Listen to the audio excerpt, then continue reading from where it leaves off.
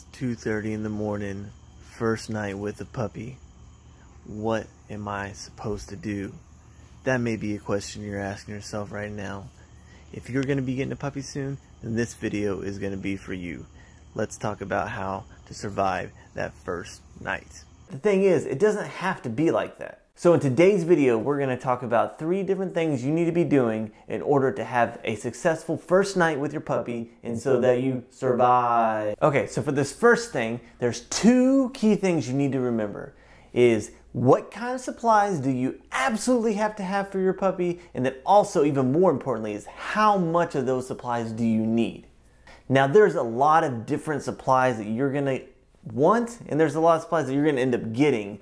But some of the essential things that you're going to need is going to be, you're going to need some place for them to sleep.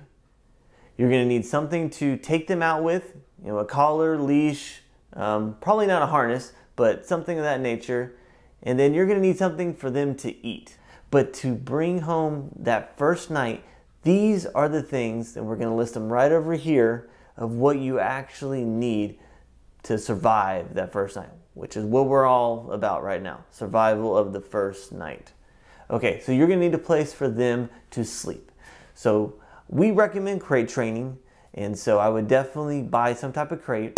And now as far as how many crates you need, usually 1 is more than enough for you. However, if you want to place one maybe throughout the house, or maybe if you have an upstairs and a downstairs, something like that, then 2 definitely wouldn't hurt if you have the funds to cover for 2. The next thing you think about is what type of food that you're going to be feeding for them. Now, definitely figure this out beforehand. Usually there's a lot of good options out there. I usually recommend to go with some type of easy dry food or canned food over more like a raw diet to start out with. Usually it's going to be an easier transition for the puppy. Now make sure you get some of the breeder's food, and usually they'll offer it anyways, but make sure you get some of their food so that you can slowly mix it in and kind of give it a little bit at a time until they're just eating all of the food that you selected for them. The reason I don't really recommend raw food up front, unless you are truly experienced with that, is there's a lot of stress you're going to be going through. There's a lot of changes that are going to be happening with having this puppy in your house for you and anyone else living in the house, and obviously for the puppy themselves. So make sure that just to keep things consistent, try to get something that's relatively close to what they were already being fed. Or if you like the stuff, then just keep them eating that as well. Now you've got a place for them to sleep, you have something for them to eat. Now you need to be thinking about how you're going to take them to and from places. So when you go to pick them up from the breeder, it's definitely going to be good to have a collar and some type of leash for them, and some type of carrying case, you know, maybe a little travel crate to bring them home in, or if you're going to carry them or have someone to be able to hold them, that's obviously fine as well. But make sure that you have at least 2 sets of everything. So have, you know, 2 collars and have at least 2 leashes. And if nothing else, I've seen that, especially if it's your first puppy, there's a lot of things you're going to forget and maybe even misplace that you haven't had before. So you may just benefit from having 2 leashes because one's just going to go missing. You never know. So make sure you do that. And so now, you know, we got the place to sleep, the place to eat, and we got something to take them out. Now, I will say something else you don't want to forget is some type of, you know, if you are going to be doing puppy pads for training, make sure you have those, right? So make sure you have at least 2 packs of those.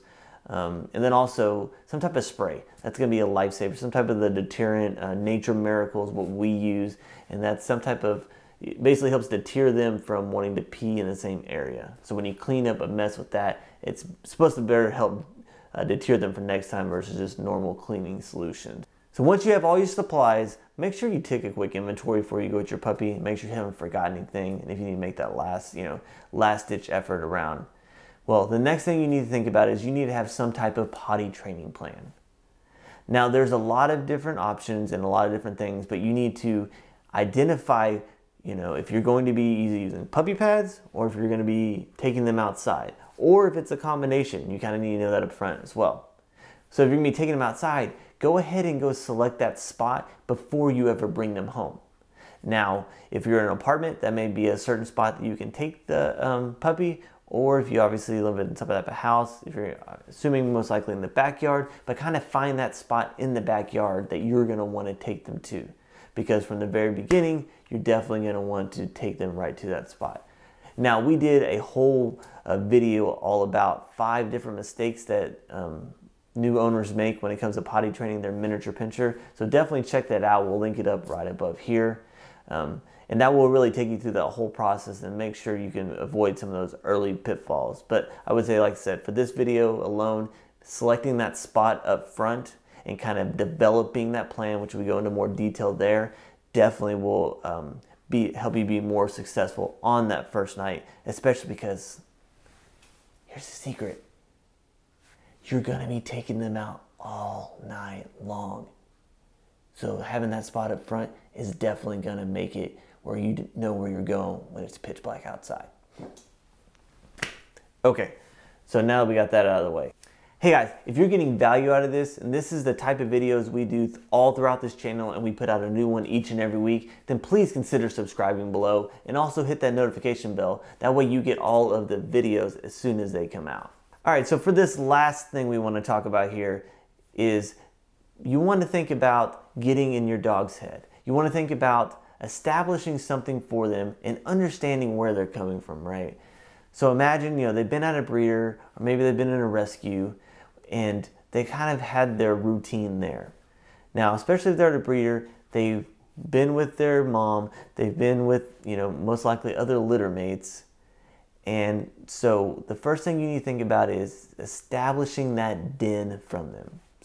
So we talked about having a crate, right? So make sure you establish that place that they know is going to be their home and they know that is a safe spot for them. I cannot stress that enough, because while you are going to be anxious and we're talking about survival for us to get through that first night, you got to remember the puppy, that min pin that you just brought home, that cute puppy, they're going to be trying to survive as well. So giving them a place, giving them a safe place where they can grow and they can feel as comfortable as possible will definitely pay dividends. So don't forget this ninja tip here. Have the crate set up and have that place where they can go to right away. Don't be fumbling around. Don't be trying to set it up as they're coming through the door. Don't have someone else be setting it up as they come through the door. Have it already done and they know that's where they're going to go. That will definitely help them feel comfortable, and it'll help you feel more comfortable, and it will definitely help you avoid what we talked about at the very beginning about being up in the middle of the night and about to claw your eyes out. Set up the den. If you want to talk a little bit more about crate training them and everything, we did a video about, the truth about crate training and some of the key factors you need to consider when you're going to be crate training your dog, which does start from day 1. So please check out that video above there after you conclude with this video here. Now, if you're thinking about getting a miniature pinscher, the next thing you may be deciding is, do you want a male or do you want a female? Which is a big decision, and there are differences. So we did a video, we'll link it right over here. We'll do the top one, and that will be a video that's talking all about the differences between the male and female miniature pinschers. And also, we'll include another video that you may want to watch right down here. Thanks guys for joining us. I will see you next time on Min Pin Nation. Keep surviving.